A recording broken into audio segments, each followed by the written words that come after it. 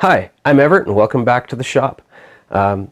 Progress on the shaper has been a bit slow the last couple weeks here between, well, some of the family and friend projects coming in, and we've had family visiting. One of the projects was that set of rollers for the hose reel. That's the last video I put up. But some of the projects I just had to get done quickly out the door. So all I did was just take pictures in the process. I'll put a couple pictures up here of what they were. One of them was this one. It's a signpost stand for my buddy's wedding. They were using it for part of the decoration. It's a chunk of exhaust pipe welded to a disc from a disc cultivator, and it came out okay. It was just a bit tricky because it was an unknown carbon steel, or alloy steel probably, disc, and some sort of unknown stainless exhaust pipe, so that was a bit tricky to weld. As well, there was a couple brackets needed for a tent, so I brought one of the brackets home and I wound up making a couple new brackets for it.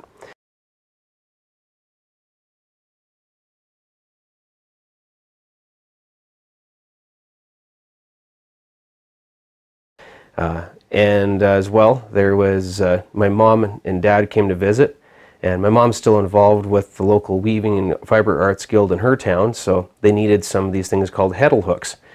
These things are used for setting up a loom and, you know, running strings here, there, and everywhere, and they have to be really fine with a hook. Well, it turns out that windshield wiper stiffeners were the perfect size to bend and cut a hook in and jam into a handle, so we made a bunch of those. And finally, my Uncle Mark needed a Lovejoy bushing adapted to the front end of this one motor that used to work on a hot tub. So we had to cut a keyway and make a few adjustments on some things. And so I made the keyway. It's an 1/8 inch wide, and put a little flat on the other 90 degrees off of it so that it grabs on the 90-degree offset set screw.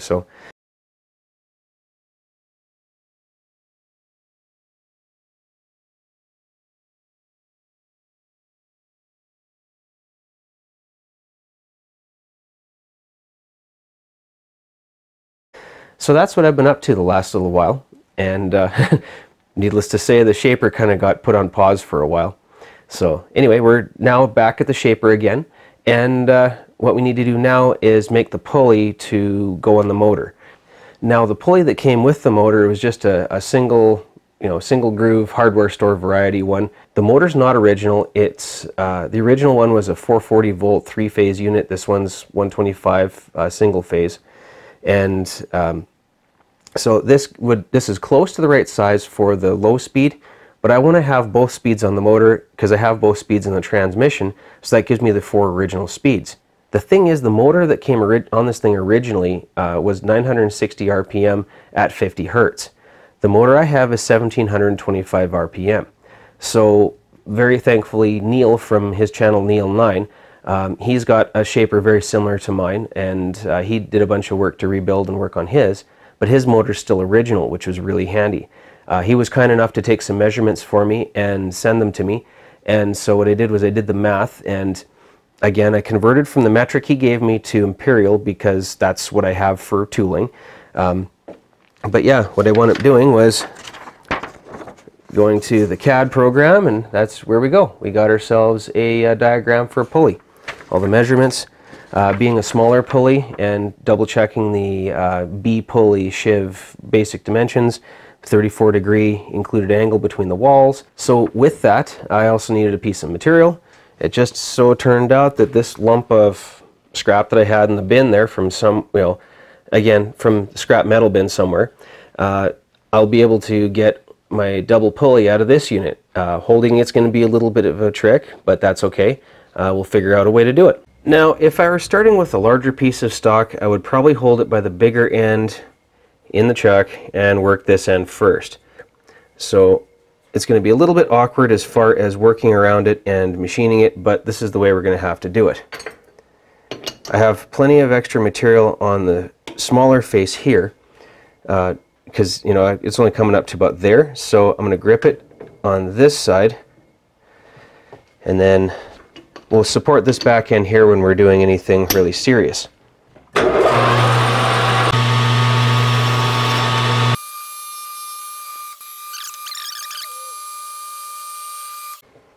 So now it's time to center drill this and start drilling it. Okay, we're going to start by center drilling. Now because I want to get this hole started straight, that is an 11/32 a short carbide drill bit.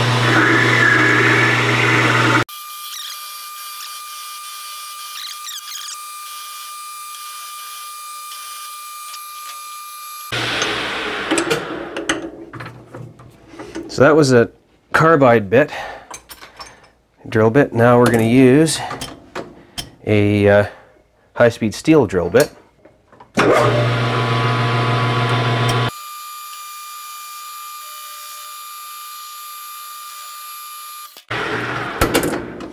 Now there's no real reason to have to make this a through hole. The part itself is just under 2 inches long, and well, the hole is now drilled 2.5 inches deep, a little over. I also, as far as drilling and some of this work is concerned, I don't have a 39/64 drill bit. I do have a 37/64, but not a 39/64. So we're going to use this to start with. Go from there. Let's do 220, see how it likes it.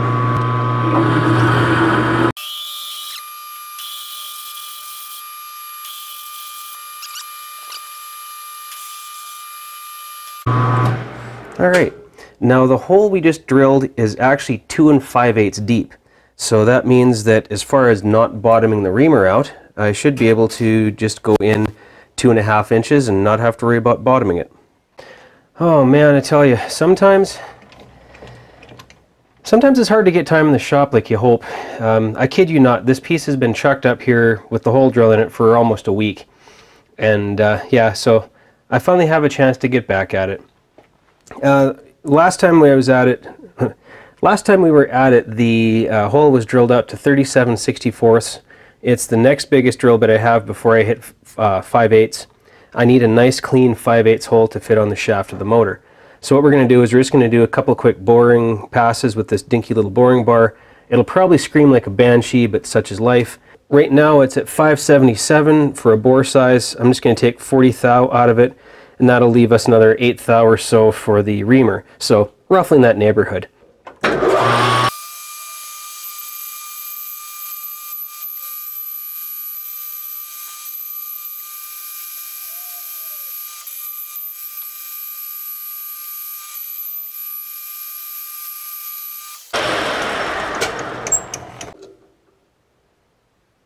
I don't know if you can read it there. It says 615, 615 and a half, 614. Again, digital calipers, especially the cheaper ones, are, you know, close. So that still gives us about 10 thousandths or so to ream with. My hole is just a hair over 2.5 inches deep. So if I just go 2.5 inches in with my reamer, I should be safe. Lots of lube.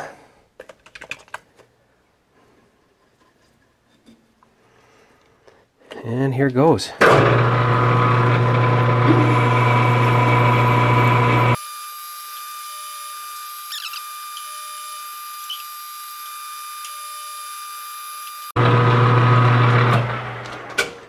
Right, I think that should have it.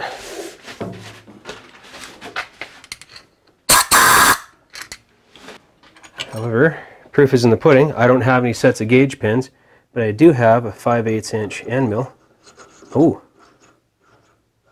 and if I push it in quickly and release, we're starting to compress air, so I'll call that close enough. I like it. What I'd like to do now is chamfer this end with a little wider chamfer than usual. That way I can use the live center on this end to support the material as I start machining the two features here, the two grooves at the right diameters. So we'll get set up for that. So I've set the compound to, well, basically 30 degrees, which makes a 60-degree included angle, which will work for the live center.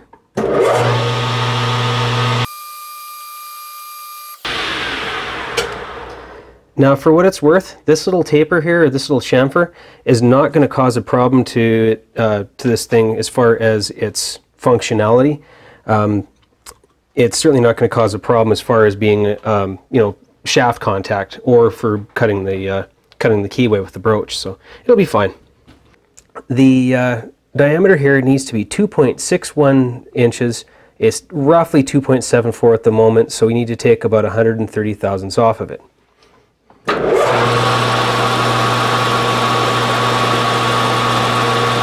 Touched off.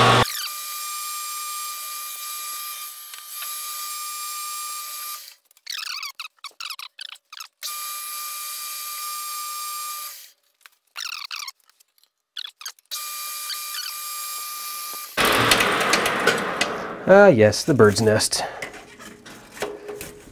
I'm probably not using the ideal geometry for this material at the moment, but such is life.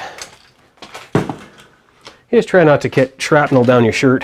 2.609.5 is what the dial or indicator says, so take it for what it's worth.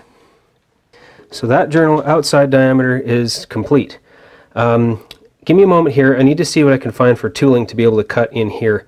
I don't have a whole lot of left-hand cutting bits. Let's see what I have.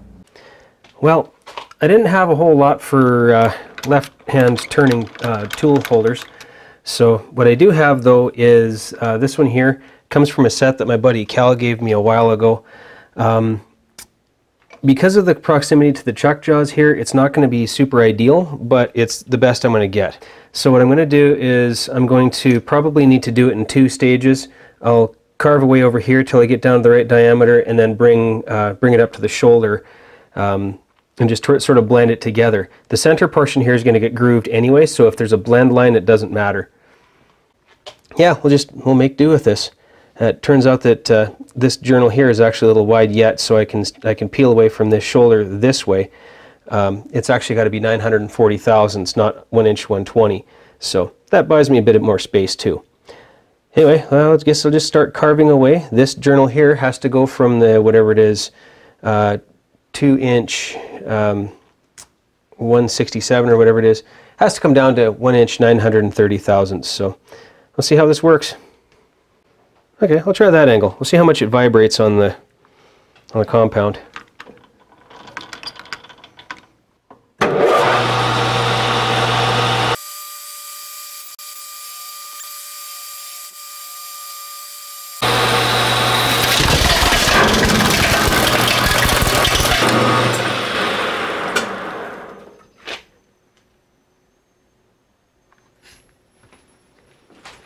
Well,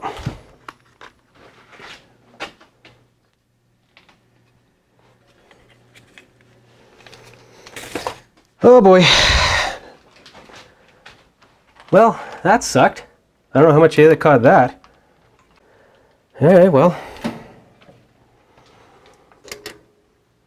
1.992. Another 60 thousandths to go. Well, that kind of sucked. That was a decent camera.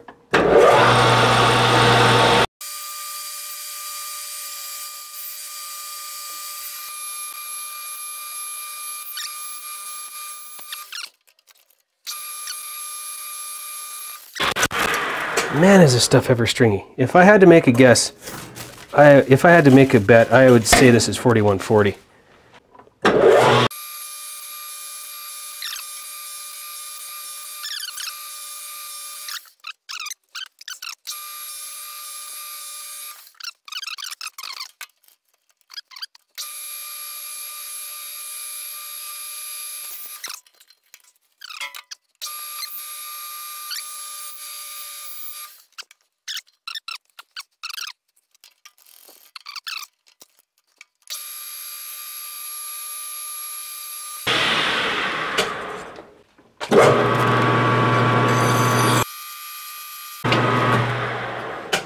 Note that I will never use a lathe on a file without a handle on it, and I am right-handed, but I do file left-handedly on the lathe.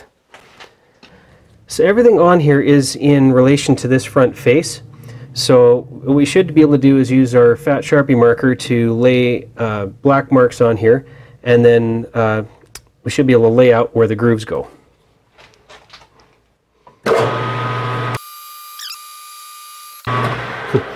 They're not that expensive. I don't know what took me so long to get one. We need to make a line.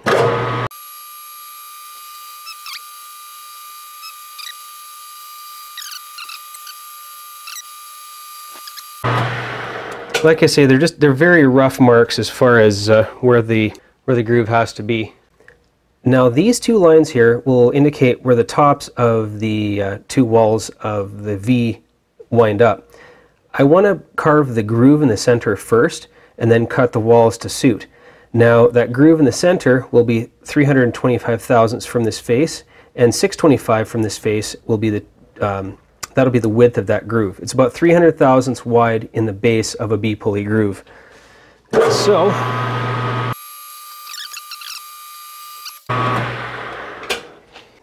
I got set up here with the parting blade. What I'm going to do is, as I say, I have to take it down to depth in the center. Center depth is, well, the outer diameter here is 2.61, inner diameter is 1.53. That means I have to take 1.08 off, give or take, 1 inch 80, so divided by 2, that's 540 thousandths. I'm just going to touch off here with the, once I touch off, then I'll set my, my cross slide dial, and we'll just go from there. I'm not going to part straight in. I'm going to cut a little bit and then work to the side and back and forth. Hopefully that will lessen the chance of this parting blade dying an early death. Parting on this thing is always a bit of a trick, so let's see how this works. I have cut pulleys on the lathe before. Again, it's just a bit tricky to try to get a solid mount to be able to use the parting bit. So here's hoping this works. I did the other ones in a different manner because I wasn't using such a short piece of material. I guess it's what I get for trying to be cheap and use up small bits of stock.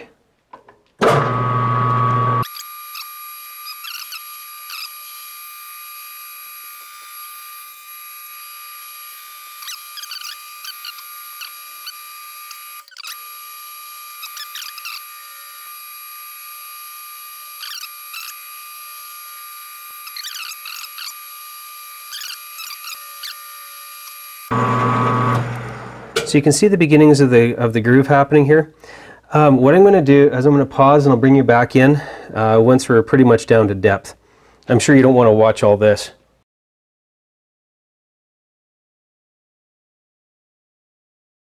And because this is a forming operation, we're going to go nice and slow. Well, here goes.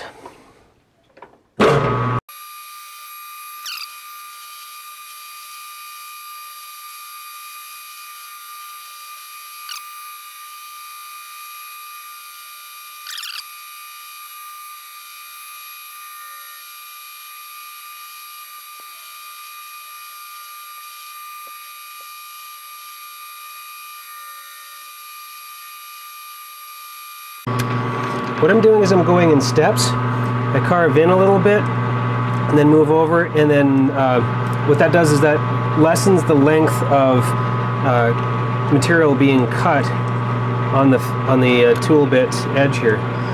So you can see I'm working to the right a little bit. What that's going to do is that'll create a little step further in. So now as I crank inward, it's only cutting on part of the cutting edge. There we go. Now it's starting to cut on more of it. So that's increasing our required pressure, so we'll back it off. Do a little bit of oil.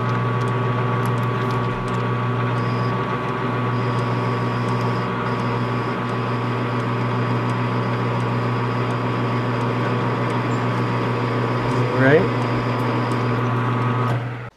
Now, I know that a lot of you are just going to be, wondering to yourselves why I didn't do this in the same manner that Mr. Pete did. A couple of reasons. Well, 3 actually. This form tool I have from making a few other pulleys before, because I've made B pulleys before. Granted, I was doing it with stock that was sitting out here and easier to get at and whole 9 yards, so I mean it was a little different setup that way. Partly also just because I'm trying to use up some scrap, I'm so close to Chuck that I'm kind of iffy about trying to get this thing set up angle-wise as far as using the compound. And I mean, the other reason is I don't have a mandrel. Mr. Pete used a mandrel for his, so that way he could just take it and flip it over, leave the compound set and stuck out here.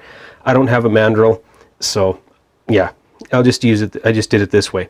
I've made pulleys this way before. It takes a little bit longer, but it does work.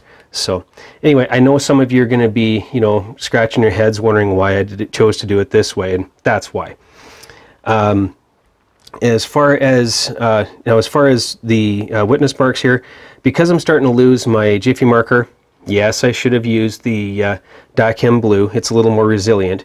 What I did was just made a carve over to the line there, so I know where I need to stop now. I'm going to do the same thing over here, and then I'm just going to carry on finishing out the groove. Alright, we're just about there. Just about to the bottom of the groove.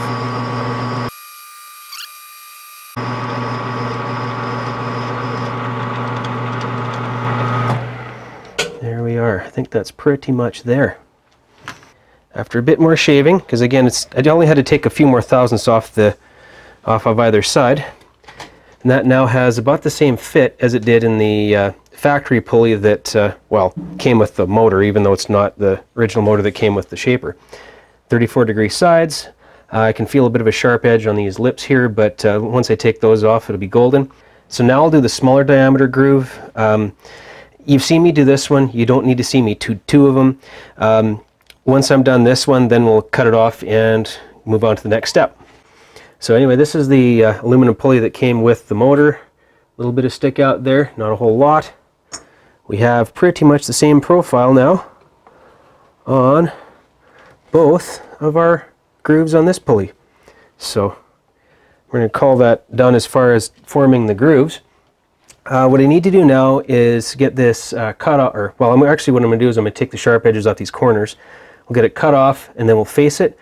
I'm not even going to try parting this thing in this lathe right now. I've been having enough grief with the parting tool.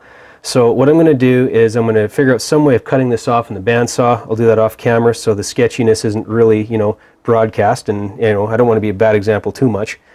And then I'll bring it back in when we're ready to face the other side.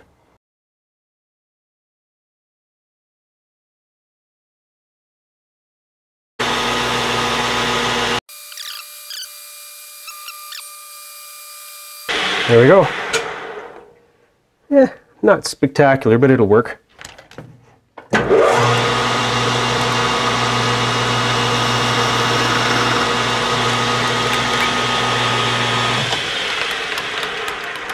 There we are.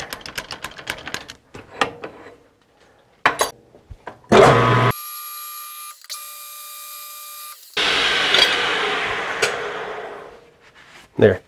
Yes, I cheated. Give it a little better surface finish on the end. All right. Hooray. Yeah, not too much dingage on the outside wall from the jaws. Good. There we go. 3 steps remain. Broach the keyway. It's a 3/16 keyway.